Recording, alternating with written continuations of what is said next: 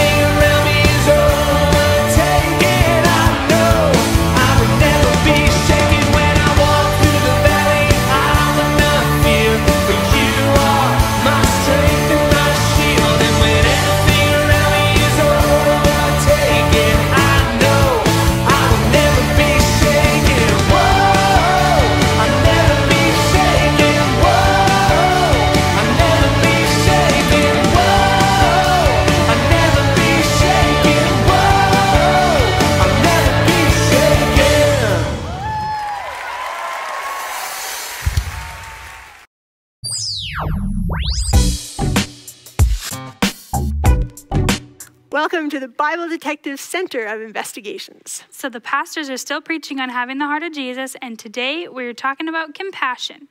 That's right. Our mystery today is to find out what compassion is, how we get it, and what we do with it once we have it. Nice. So let's jump right into the dictionary definition. So the smart people at Oxford Company say that compassion is sympathetic pity and concern for the sufferings or misfortunes of others. There's a lot of big words in there. That's right. So I did find another way of explaining it somewhere else. Is this one better? Compassion is when you notice another person or animal in need and you have concern for them that you want to show.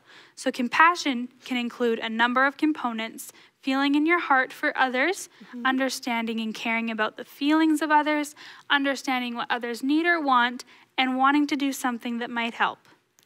That's a little easier to understand, I think. Does that make sense to you? Okay, why don't we look at some verses that talk about Jesus and compassion and see what we can learn from that. That's a good idea. So in Luke 7, Jesus comes across a funeral procession and a sad woman whose son has just died. It says, when the Lord saw her, he felt compassion for her and said to her, "Do not weep." And then he made her son come back alive again. That's so awesome. So listen to what it says before Jesus did the miracle when he fed the 5,000 people. So the Bible says, and Jesus called his disciples to him and said, "I feel compassion for the people because they have remained with me for 3 days now, and they have nothing to eat. And I do not want to send them away hungry, for they might faint on the way." Okay, so to know if someone needs compassion, we look for clues. We look like their emotions, because we can kind of tell if they need something by how we see that they're feeling. We show compassion by saying and doing things to show others that we care. Compassion is when you see someone in need, care about their feelings, and do something to show that you care. And that's what Jesus did in the examples that we just read. He saw people, he noticed and cared about how they were feeling, and then he did something about it. Right, so part of the mystery is how to get compassion. It sounds like first we have to practice noticing people and how they feel. And another big part of it, I think, must be choosing to spend time with Jesus.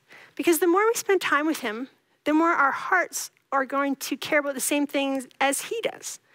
So I think compassion especially will grow as we grow closer to him. Right, so we'll start to notice people more and we'll start to care about how they're feeling. Exactly. So the last part of our mystery is what to do with it once we have it. And the key to that is, what do we do with it? Right, that's right. So compassion is not seeing someone in need and caring about their feelings. That could maybe be sympathy. Compassion is what takes it to the next step and says or does something to help. Right. I think we pretty much solved our mystery, but you know what? What? Proverbs 11:25 says, "Whoever brings blessing will be enriched, and the one who waters will himself be watered." When a person is kind to another person, it's not just the one who is helped that gets the benefits. The one who did the helping is blessed too. That's great. So let's recap and see if we solved this mystery. Okay, so we were trying to figure out what compassion is. So noticing when others are hurting, caring about how they feel, and doing something to make it better. Right, okay, and then also how to get it. Spend lots of time with Jesus. And then the third part was what to do with it once we have it. Use it. Mystery solved.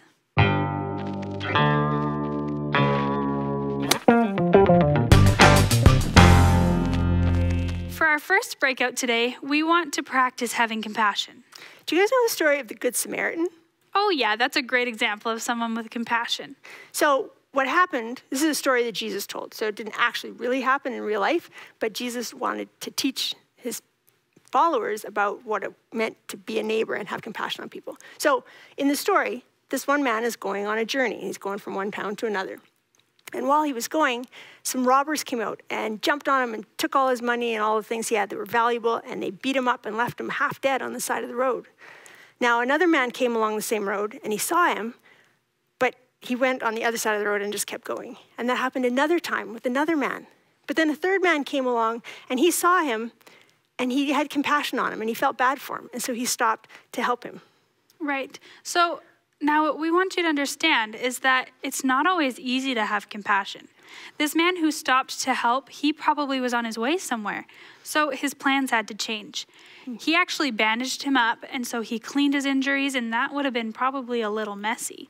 And maybe even a little bit gross. And then he took him to an inn to stay until he was better, and that cost him some money. That's right. So if we have compassion, it might make us change our plans. It might get messy. It might cost us something.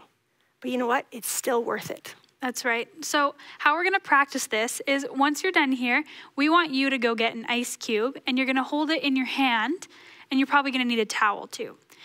So you're going to hold it in your hand and listen to someone else in your family share with you one thing that they're worried about at school or at home. Right. So we want you to pay attention to how you're feeling. Is it hard to focus on someone else's problems and give them your attention when you've got that ice freezing your hand and distracting you? Does it take a lot of work to notice and care? Probably, but compassion is always worth it, even when it's hard. Because Jesus was compassionate, and we are trying to live our lives in the same heart, with the same heart that he had. That's right. So don't forget, you want to ask them, what is something that you're worried about at home or at school? And then try and give them your full attention while you're holding that ice. And think about, you know what? It's worth it to have compassion, even if it costs me something and even if I've got other distractions.